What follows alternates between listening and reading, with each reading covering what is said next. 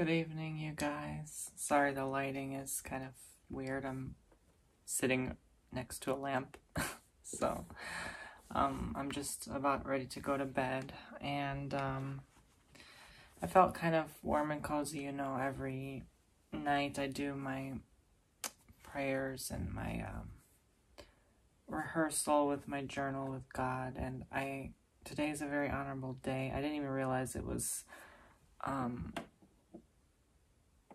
a holiday today, but of all days, on a holiday, I ended up filling out this journal, and I'm going to start my new one tomorrow. I'm just going to continue as a continuation. So I filled it out for 3 months, January, February, and almost the entire March worth of journaling and notes and stuff in my talks with God, and I wanted to share with you, once a month.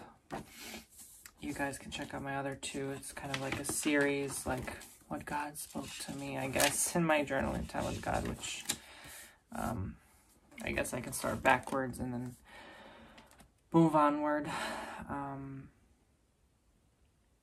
Today he told me stay.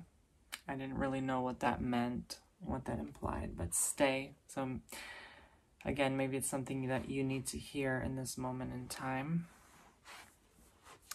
So maybe you need to stay where you are. Maybe you need to stay put and not make so many plans and decisions. And today I just said, I praise you, Almighty Father in heaven. You've done so much for me. And this morning, actually, again, it's kind of funny. I didn't even know it was a holiday. I never do this. I literally never do this. But like I was like listening to like 2 hours worth of like, I forgot what her name is. Some preacher lady. Oh my God. She was like, pray. Like I still hear her voice in my head like all day. And it just feels really good to, start your day off right. I was even listening to her through the noon and just, yes. And just getting the Holy Spirit in my soul. I just feeling him just, yes, I just felt much better afterwards. And then this was a nice reminder for me because I've said it before, but sometimes I feel like I am having so much to do in one day that I have to rush to get everything done. So I say I pace myself and eventually get everything done in Jesus' name. So, eventually everything gets done. In worst case, you can always put it off for another day. I'm not that type of person. I like to finish everything I have to do today, which is probably why I'm always tired, but I'm an overachiever. And then I wrote, I am protected by my Father God. So I even did like a protection prayer today for anyone watching my videos as well. And then I wrote, you will, and this can indicate for you as well, not just me, but you will do amazing things 10 years and even 5 years from now. And it's a nice reminder because it's like, we forget, like 10 years ago, I was a miserable high school student. And it's hard to imagine like how much my life has changed. I literally live halfway across the country and have my own place, and I'm all grown up and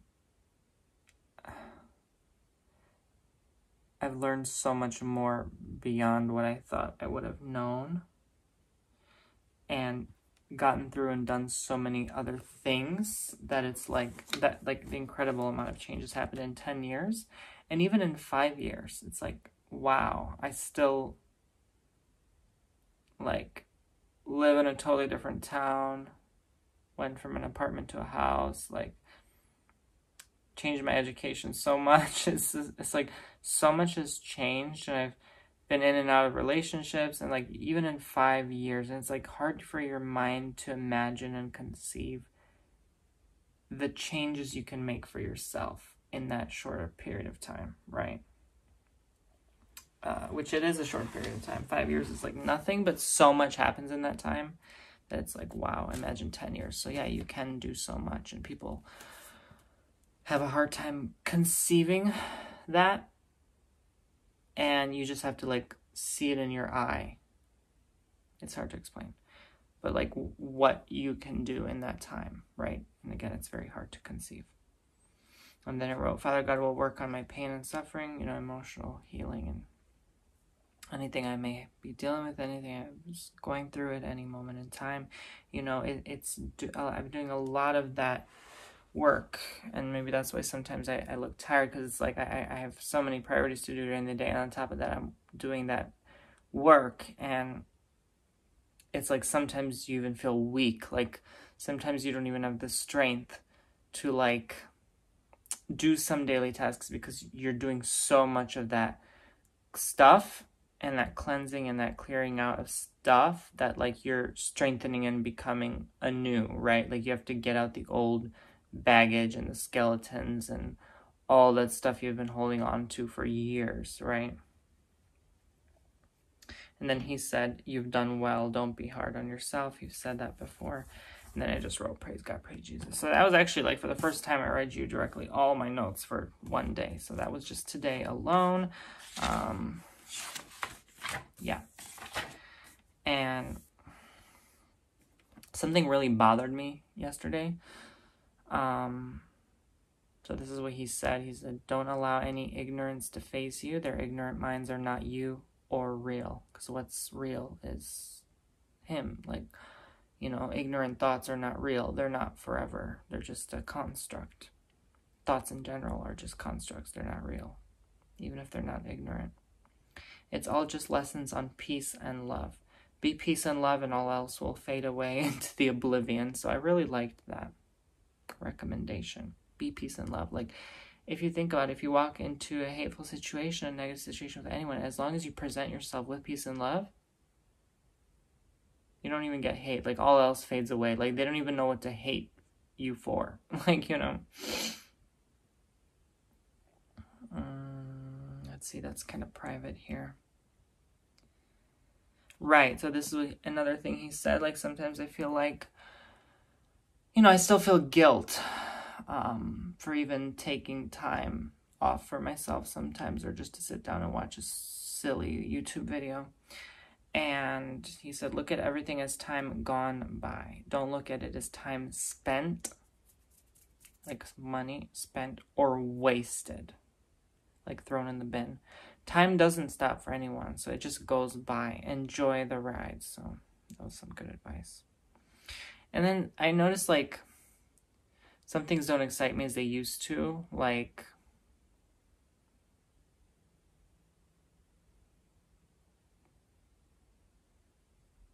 just some things don't excite me as they used to. And he said, you are shifting and evolving. Old things won't excite you anymore. So I was like, oh, no wonder. And then he said, trust in the process. So that was incredible. So again, anything you resonate with, this is also the message for you. I'm called to read this for a reason. So I'll go a little longer. I don't think I'm too comfortable. I don't even like how I look, like my wrinkly shirt. Like, it's not even wrinkly, but in this lighting, it looks wrinkly. Like, it's I wrote, don't think about your past. Okay. I mean, common knowledge, but sometimes you need a reminder. Focus on what is real and what counts. Right. And then I wrote this. This is quite vulnerable. I don't know if I want to share. Maybe I won't. But I think a lot of you can relate as well. Because I did have a lot of issues with jealousy for so long. Sometimes when I see others' success, I doubt myself. But I have to know that I am, in fact, good enough, And I didn't realize it. And it took a while for me to realize that it was actually me doubting myself. Like that I'm good enough to get there as well, right? Because I've done it before. I can do it again, right? But I don't know, somewhere along the way, I just got really resentful, I guess is the right word. And I don't know why. Like, I don't necessarily know where that came from or why those feelings were implanted in me, right? Through others' experiences as well. And then I wrote, I won't put my talents, abilities, and gifts down anymore. I need to elevate and raise myself higher. But, not in a prideful state, not in an arrogant way. you know, it's like a confidence boost that you need sometimes, right? And I did suffer with a lot of self-esteem issues, so maybe this helps some of you as well. And that can be from like, you know, just like life in general sometimes gets you down, and it's like you have to do so like much work to just bring yourself up, because I'm naturally not like that. Like I can't get that excited easily. I'm very like grounded earth sign type of person. So like it takes effort. Like even if I'm at the amusement park, it will take effort to get me like really like passionate, excited, like a fire sign, for example. It just is not in my vibration, right? So with that energy is a contradiction though. Although we are very grounded and peaceful, we can be looked at as depressing, like the depressing friend, the depressed friend, no fun, party pooper. Like we're like the moms that are like the responsible ones. We're the driver. We're taking care of our friends who drank too much and we have to drive them home, right? Like, but we're no fun at the same time. And, you know, it has its downsides. And also we can, now I'm talking about a whole nother subject, but, you know, maybe this resonates with you as well and makes sense of you and your connectivity with others. That's the whole point of this video. But, like, being in that state all the time, it can get easy to get actually depressed, right? And to actually put yourself down. So I constantly need to, like, even every day, like, praise God, like, remind myself, like, see, even saying that took a lot of effort. So, like, I've been functioning like this for so long that it's like, I had no idea there's a whole other world out there. People, like, just, like, always, like, whoo, you know, and it comes natural to some people, right? They're always, like, in a positive state, and I'm not. So, you know, it takes work. And I've been in that place before, but that was 7-8 years ago. Like, I was a lot younger. I had a lot more energy. I was skinnier. I was like, young Bomboni, you know, like, it takes work. And especially, I've been through so much darkness over the years after that, like, it takes more work. And, you know, you have a sense of maturity now and understanding of how the world actually is. You know, I was like immature then, so I didn't really know. I thought, oh, this is easy, you know, like, why didn't people do this before? And, you know, God bless my old self as well. But you can't be too excited either, right? If it just doesn't come naturally, you can't force it, right? You have to work with your tools. So anyway, I could go on to those topics in another vlog, but I just wanted maybe you get to know about me more and about yourself through me, I guess. So know thyself is very important.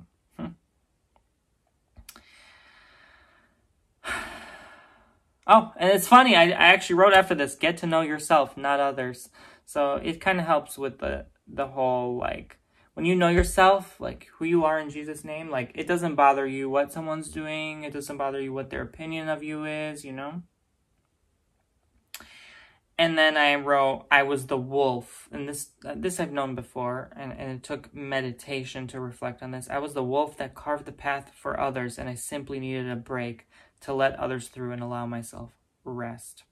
And so I felt like that was a lot with my YouTube experiences, starting my ASMR journey, and, you know, really getting recognition and, I guess, praise. I don't deserve praise, God does, but word out there about ASMR, along with some other people. And, you know, in the early days of YouTube, even like back in I've been around a while. The Reply Girl days, like, I still know a couple people who used to do those. And, yeah, like, I mean,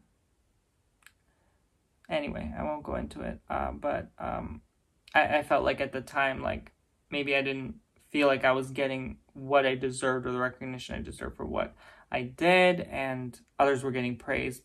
But then I have to realize, like, oh, you know, someone has to carve the path, but you don't necessarily get the praise. God does, right? And they don't either. Like, then they end up going past you on the path and carving paths for others, and then they get stuck and lost and trapped in their own, and they end up in a situation like me, and they quit, and it's like, you know, so it's like, you have to stop thinking about yourself as well either. It's kind of funny, like, you have to know yourself,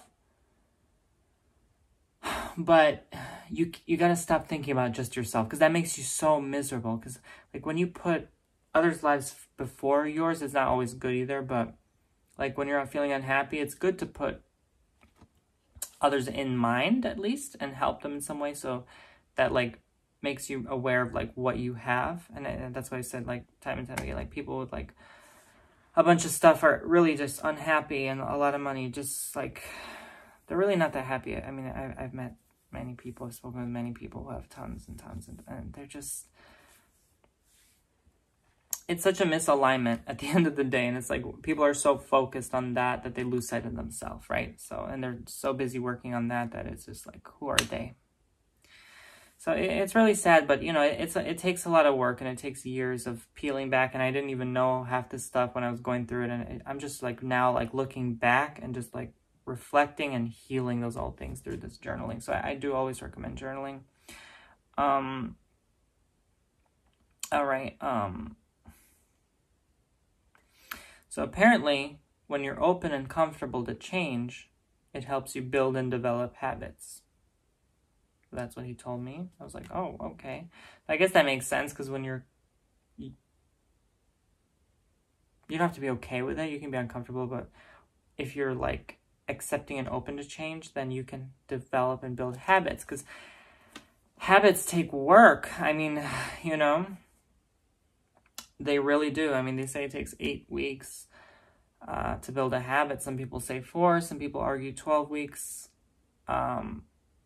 It takes work and consistency. Some people say 150 days. I might have to agree with the 150 days. Because, you know, sometimes it's easy to get distracted. You're off doing the dishes, and you have to go take the dog outside, and you almost forget to journal and spend your time with the Lord, you know, first thing in the morning. That's very important, you know, so. But yeah, that was something I didn't know. Like, wow, like you can actually build and develop habits better when you're open and comfortable to change. That was something that just came to me.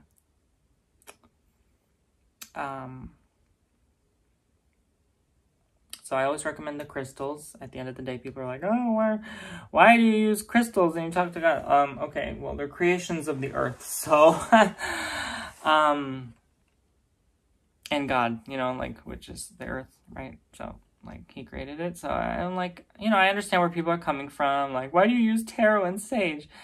Well, he made it. So, you know, and it still works, you know. So, but I always recommend them. I wrote, I feel I've healed my heart in some ways. You know, my connection to others brought forth more love, and past relationships are healed.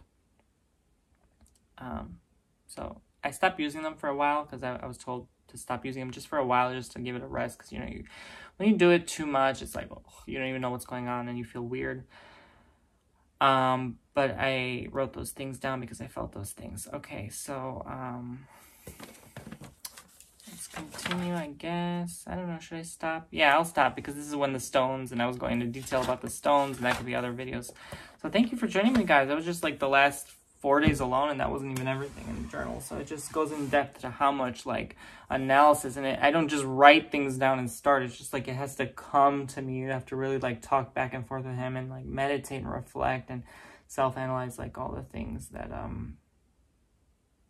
come through in your mind. So yeah, wow, I can't believe I already got through that one journal. I mean, it's been 3 months of doing this now, and it's really changed things for me, although it has definitely made life more challenging, which I like, because it's like, wow, I'm actually like doing the work now. You know, like my last 3 months would have probably been way more easier and boring and less productive had I not done this. And so to take like an hour out of my day to do this was really worth it. It adds up. I mean, that's like, I probably spent 90 hours by now doing this. And I gotta say, it's really beneficial. And I don't just even spend that time, you know, during the morning or the evening. It's just like also during the day sometimes, and I get thoughts, and I write them in the back of the journal. Oh yeah, there was another entry actually. I must have skipped it over. Right. In response to hatred and negativity, I say to thee, at least my Father in heaven loves me, for whomever I am. Amen. Thank you for loving me, Lord, even if no one else will. The journey is but a lonely one, but I shall thrive in your faithful name. I shall hear the spoken word of your messages. So I wrote that just from the heart. So just an example of what you can do, and just like reading back, and I will definitely read back on this entire journal very soon when I feel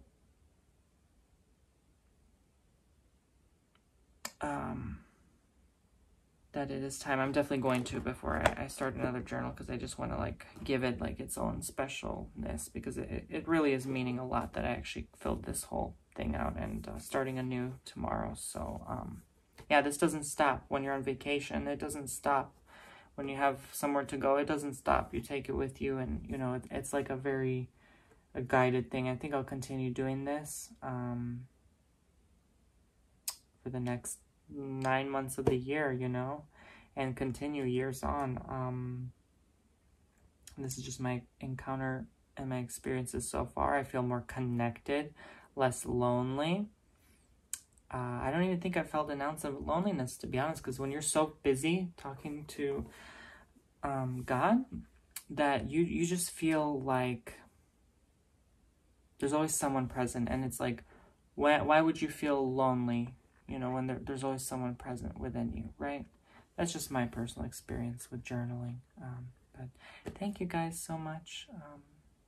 You know, even if you don't communicate with any higher up power, journaling is healthy in general. You know, I always recommend it. I don't like to push my thoughts or beliefs out there on anyone. I just, you know, I'm still more spiritual, if anything. I don't consider myself a part of any group or organization at all. You know, this is just still even the beginning of my journey. Even though I've been doing this stuff for overall a very long time, it still feels like the beginning, because there's something you constantly are realizing and learning about yourself and through other people. And that's all it is. Your connection here, your awareness being brought here is just you amongst others and who they are within you. Really, I mean, it's great. So thank you guys so much. I hope this gave you whatever you needed, the message today. I had quite a lot to do today, so sorry I'm getting this out late. I'm trying to get it out before midnight, as every day. All right, take care, guys. Bye-bye.